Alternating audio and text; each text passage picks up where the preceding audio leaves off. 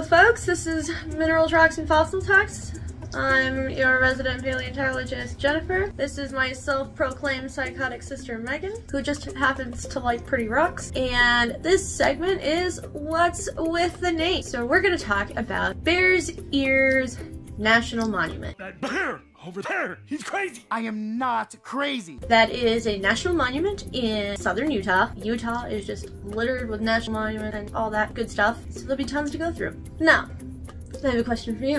Why do you think it's called Bears Ears National Monument? Because something in the park looks like bear ears. How's it going, bear?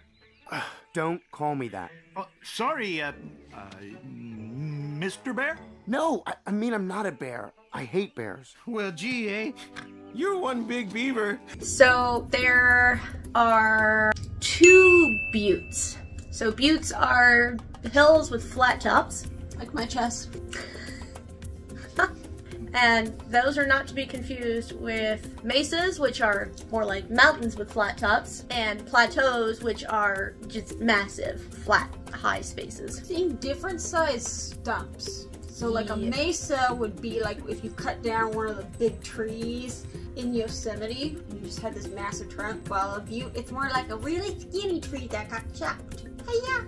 And a plateau is an extinct tree. Maybe a baobab. We'll go with baobab, which isn't extinct, it's in Africa. And if you don't know what a baobab is, look it up. They're super cool trees. So these buttes in particular, there are two that are kind of right next to each other in Bears Ears National Monument. Kind of resemble the ears of a bear. These buttes are over 9,000 feet in elevation. It's over 9,000! 9,000?!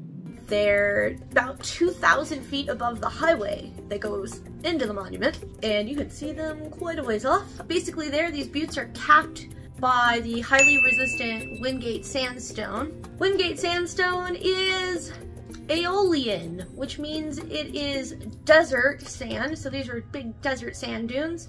Wingate can get really, really big, a couple hundred meters, and because it is resistant to erosion, it protects all the soft stuff below it, which is how you get your flat top butte and your nice little slopes off of it. And that is how you get your bear's ears. We understand. You do? Oh, yeah. And now you know what's with the name. And we will fossilize you later.